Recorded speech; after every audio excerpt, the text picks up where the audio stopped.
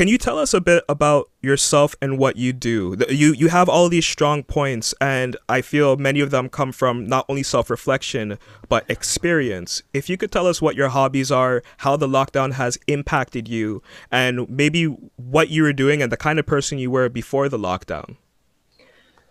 Um, okay, so how do I start? I was raised in an environment where multitasking is a must. And I guess that's why many of my friends or many of my followers who know me or who've came across me somewhere or in person know that I do a lot of different things, like bodybuilding, swimming, gymnastics, piano. I teach piano now. I got back into it.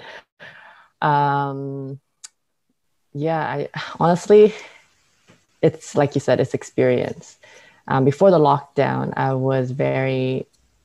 was confident, but not mentally where I was today. I took 3 years off from school because I was heavily going through like a crisis identity. I wasn't sure what I wanted to become. And the reason that is because I come from a very traditional family. Um, they and I'm also the eldest, so they expect me to they expect me to fulfill their dream that they couldn't, at that time, they couldn't, um, fulfill it. And that really, really impacted me a lot mentally, most mentally and physically. So I got to a point where I was just like, where am I heading? Okay, I got into U of T. Okay, so where am I heading now? You know, especially for the gap between being in high school and university, I wasn't sure where I was going. My friends were all doing well, and I was still trying to figure out what I wanted to do. What did I want to study? What did I want to become? And so after I think second year, I took 3 years off. That's when I honestly grinded a lot. I took on two jobs. Um, I had a lot of students at that time. I was working at a restaurant. And then after that, I would go to the gym. Going to the gym took like 2 hours because at that time I was training to compete. And so I had extra cardio to do after my training. And then sometimes I would wake up early in the morning at 6 o'clock, get my cardio done, and start my day again. So again, like you see, for me, multitasking isn't a problem. And when I don't multitask, that's when I realize like my life is kind of like, imbalance. For me, multitasking a lot of different things, having a lot of different talents, that's where my passion lies. I don't have a passion just for one thing. And that also contributed heavily on my personality. Because if even, let's say, I haven't met anyone who's done a lot of things who is shy, for example. They're always outgoing because you're forced to meet different people. You're forced to go to different classes, obviously meeting different people. And that's how I make my connections. Sometimes I would go to conferences, or I always try to make the best of what I have. Like it's great. I thank my family, my mother and my uncle for everything they've done. Especially my dad financially, like he's been working really, really hard. It has not been easy for my family for the past 5 years. And my way of thanking them and thanking myself is to do well in everything that I do right now. At least that's my way of giving back to them. If it's not, even if I don't have a house, even if I don't have a beautiful car or whatever, like the best I could do is, show to them, prove to them through my actions. Like I said, it's not just word. And at that time, before COVID, I was very like, the person's like, oh, I'll do this, I'll do that, but I don't actually carry my words through. So that was the difference. Especially that's why now I have a lot of respect for those who say what they say and they back it up with commitment and discipline. Because for me, that's how I hold value for a person.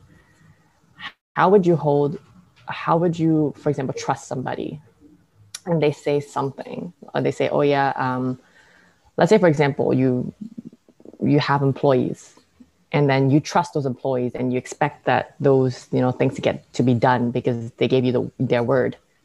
But then the other hand, a few weeks later gone by, they still haven't done it. obviously your respect for them and your trust for them as their employee is gone out the window. And of course you want somebody else to handle the job instead. For me, it's like, it's not, what impresses me is not like somebody who's successful. I would learn from, you know, their mentorship and how they got there, and their advices. But for me, I hold value to people who have integrity and character.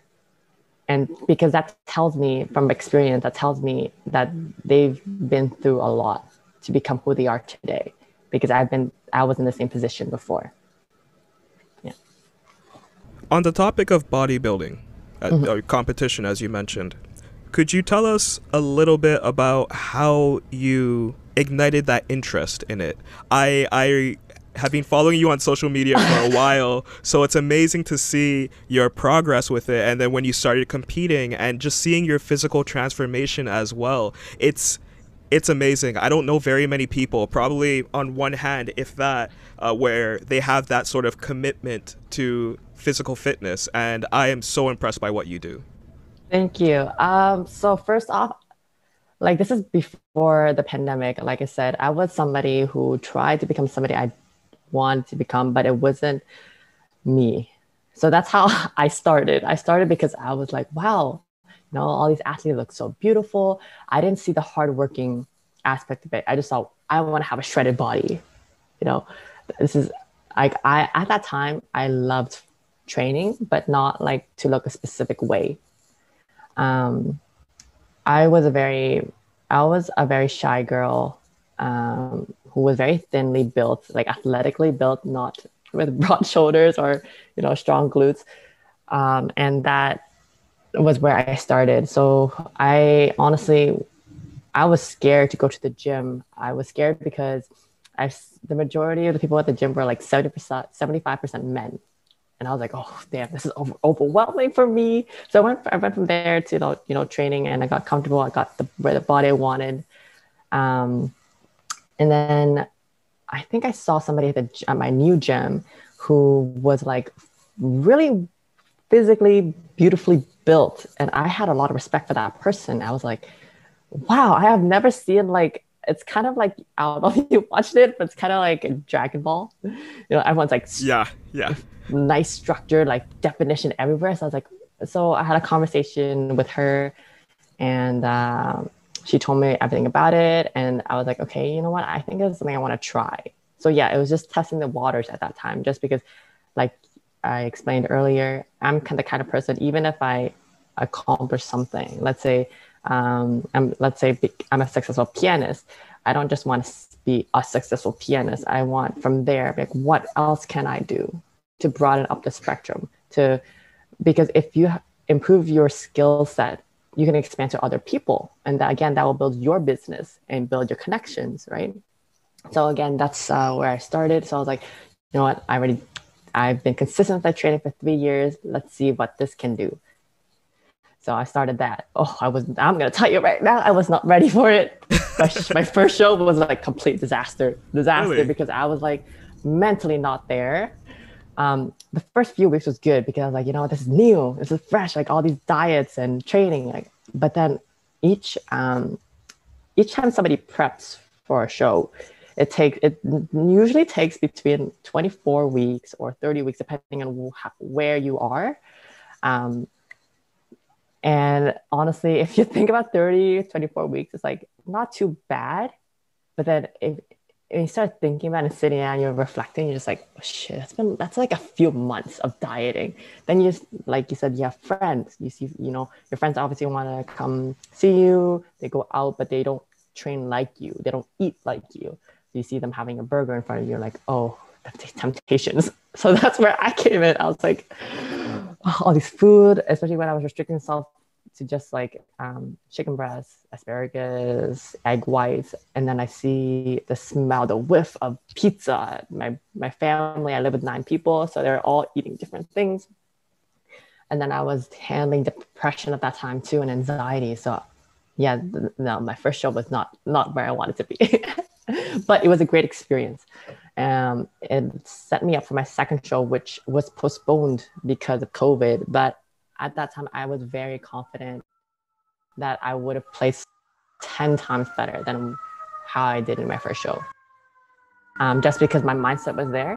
I met somebody who honestly was such a great person. He fixed my mindset, honestly. I was somebody who was not myself, and he came in, he was like, nah, this is not you. Like, you have so much more to offer. And he was the one who actually built, helped me build my mentality that I have right now.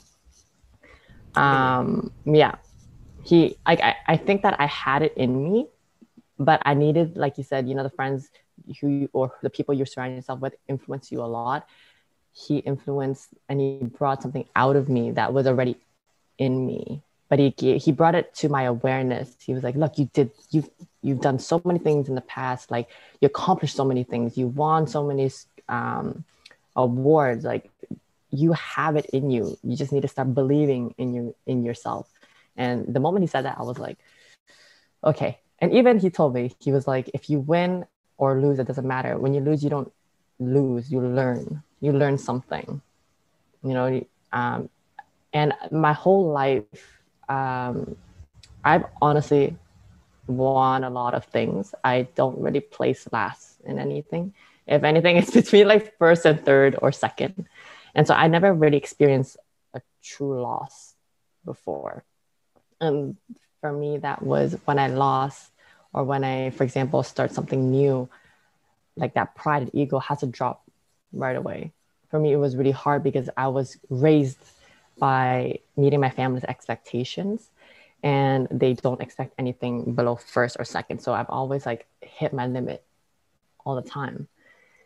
And for him to tell me that, I was like, it was such a wake up call, because I didn't know how to deal with the loss, the defeat. Because when I was devastated. I was like, especially with bodybuilding, once you start like hitting your 8 weeks out mark, you start, following the pages that you're going to compete in. And then you see like athletes being posted, and you start comparing your body. You're like, oh my God, is my abs coming out? My shoulders protruding. This girl looks good. This guy looks good. Like, how am I going to compete against that? Like, that was what was going through my mindset before. After meeting this person, he told me, like, don't follow these pages. If you know this is going to be a trigger, why are you following these pages? Right? So he told me, like, you have to set yourself up for success, because if you don't, you're just going to set yourself up for failure, just like how you're following these pages. Why don't you have confidence in your skills? So bodybuilding definitely changed my mind. Not fixed, I would say upgraded my mindset, not just in my body, but mentally and academically as well. Before, I was not doing well in school. I thought school was not for me. Just because it was very demanding and detail orientated, very challenging. And since I took 3 years off, I learned a lot about myself.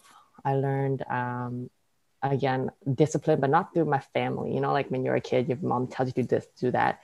I learned discipline through myself now. It comes out naturally.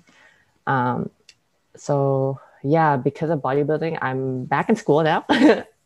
I'm finishing up my degree in psychology and biology. I finished my music degree a while ago. That's how I was able to teach. Yeah, it's done a lot of good things. Do you think you'll resume competition after lockdown restrictions have been lifted? Um, I wouldn't say going back to competitions just yet, just because bef- you can't just jump into competing, even though it looks beautiful, having these nice bikinis on and looking glamorous. But it has a lot to do with like the dirty work.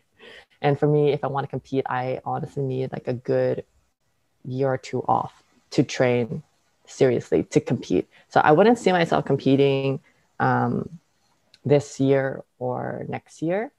Um, I would see myself getting back with the coach, making sure my hormones are in check this time.